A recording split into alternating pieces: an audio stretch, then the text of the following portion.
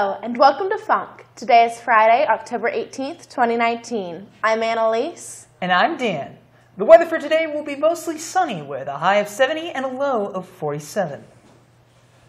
Visiting poet David Kirby, who teaches at Florida State University, will be reading from his new book of poetry, More Than This, today from 4 to 5 p.m. in McEachern Lecture Hall. The Art Department's Passages event will be happening today from 6 to 7 p.m. in the Row Art Building Gallery. Passages is an exhibition where ceramic artists have come together to form a show that demonstrates techniques and abilities that have been passed down through the ceramic department at Furman.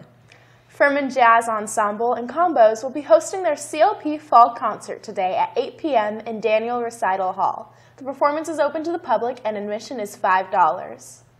Help Furman Environmental Action Group and help clean up the Upper Saluda River on Sunday morning from 8:30 a.m. to noon. This cleanup effort will meet at Burger King between Gear Highway and Highway 288.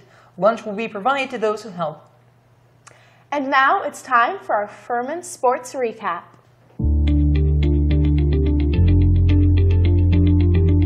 Women's soccer takes on Wofford at home today at 7 p.m. at the Eugene Stone Soccer Stadium. There will be free dinner outside the stadium provided by Furman Housing starting at 6, so stop on by.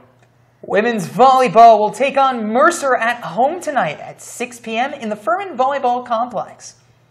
The football team takes on the Citadel tomorrow at 1 p.m. at the Paladins Stadium for this year's homecoming game. Stop by the Trone front desk anytime today to pick up a button to help cheer on our Paladins. Men's soccer will be hosting the visiting UNC Greensboro at home on Tuesday at 7 p.m. in the Eugene Stone Soccer Stadium. And now for This Week in the News.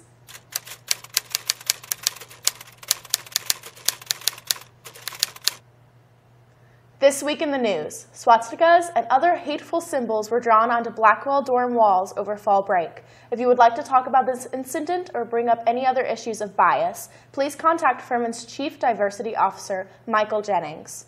President Trump is planning on hosting this year's G7 Summit of World Leaders at his private resort in Miami, reminding voters of his contentious decision to remain firmly in charge of many of his business dealings while serving in office. A powerful bomb cyclone weather event is once again rocking New England. Many northeastern states are being hit with wind gusts up to 90 miles per hour, leaving 500,000 Americans without power. The United Kingdom and the European Union agreed on a new Brexit deal yesterday. The next step is a vote in the UK Parliament, which many anticipate will be the closest Brexit-related agenda to date. That's all we have for today, Paladins. Make sure to check out our website, www.can'tstopthefunk.com, to submit announcements and watch all of our previous episodes. You can also subscribe to our YouTube channel, follow us on Instagram and Twitter, and download the Func mobile app to keep up with everything that's happening on Furman's campus. Have a happy homecoming, and tune in again on Monday for our next episode.